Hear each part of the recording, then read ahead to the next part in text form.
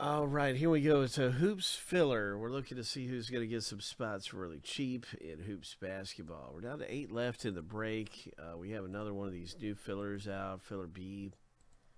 Good luck, everybody, in the filler. We got DC, Joe, Steve, and Craig that are all in the running in this filler. So we're going to see who wins those 4 teams. It's 2 spots, 4 teams that are up for grabs. Let's just peek over at the box break and see how's it going. Okay, 8 left in the 2-team format here in hoops basketball. So we are counting down and getting very close to ripping up the box break. Let me see here. We have our runners.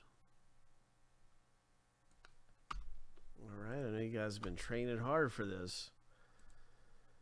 30-second sprint. Let's do it. Winner takes down 4 spots in our hoops basketball break coming up. Shuffle 7 times. Lucky number 7. On your mark, get set, go. Joe P is just blasted off there. Got a really great start. And there's been some talk of the green shoes being a repetitive thing, that the winner is always wearing green shoes. So we'll see if that holds true this time through. 10 seconds, it's neck and neck. 5, 4, 3, 2, 1. Oh my gosh, we got a photo finish here. Oh, DC just crosses the line in a photo finish. My goodness.